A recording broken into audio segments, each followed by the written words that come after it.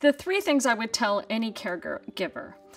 You are a super important part of the process. So understand, even though you're not a doctor and you don't feel like there's anything you can do, what I found Stephen needed more than anything was the feeling that he was living a normal life. And only you can do that. You can give your spouse, your dad, your mom, whomever it is who's got cancer, you can give them a way to feel normal. One of the hardest things for me was to figure out, how do I help him? I'd come home going, oh honey, I found this study. He'd be like, yeah, I already found it.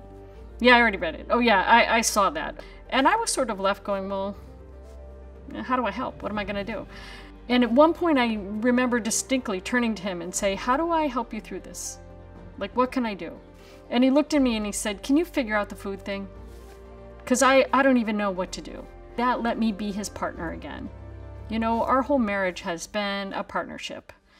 And so in this sort of time of real crisis, to be able to step up and say, I can do the food thing. You know, I can do it. So 21 meals a week, that's on me.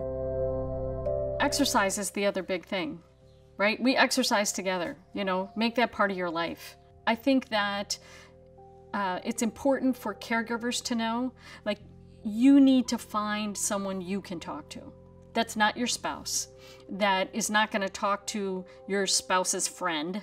Have that one person that you can, you know, spill all the terrible fears that you have away from him. And just put a voice to them and then put them away. Instead of having that fear nag at you, you can just let it out and let it go. I was living with 2 feet, you know, one in the world of, okay, here and now, we're gonna solve this together, and the other foot in, oh my gosh, what if I lose my husband? What, you know, like, how am I gonna live? How do I breathe without him? I started a journal that was every day, we'd sit at dinner and we'd write 3 things we were grateful for. And that process of every day finding things that I was grateful for really changed me and helped keep me in the present and not off at some imagined future where everything was miserable. I think that helped. It helps everything. Your attitude helps.